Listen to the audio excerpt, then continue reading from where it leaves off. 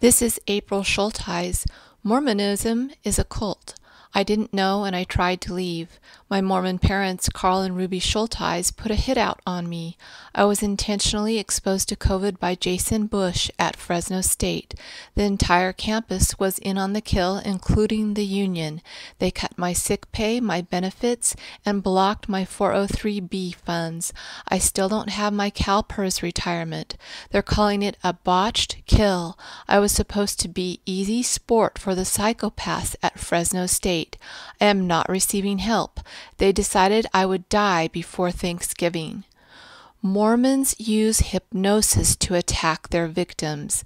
The use of hypnosis is widespread. It is being used against people who don't even know it. This information is true. People are willing to kill to keep it quiet. I am being murdered.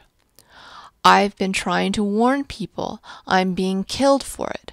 I contacted 3 law firms and Americo for help, and still I don't have my retirement. This is intentional.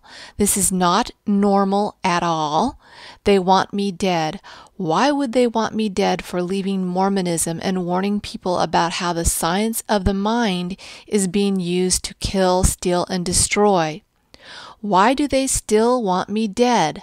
I'm telling people they have to keep all of God's commandments and that God said they could. I'm telling people to stop participating in Satan's system. I'm telling people to practice sexual purity by abstaining from sex and not to eat meat. I'm telling people to study the Bible. I'm telling people to respect all life that our Creator created. Why is this a threat? The information I have been posting is dangerous to people who are in power. It's not just the Mormons, it's also others. Mormons are connected to others in power who also want me to shut up. They're willing to kill to keep it quiet. If you care about your future, stop participating in the system that controls and owns you right now. Practice psychic self-defense. Do not have sex. Do not have meat. Read the Bible. Respect all life. The Bible says, "How oft is the candle of the wicked put out, and how oft cometh their destruction upon them. God distributeth sorrows in his anger. They are as stubble before the wind, and as chaff that the storm carrieth away.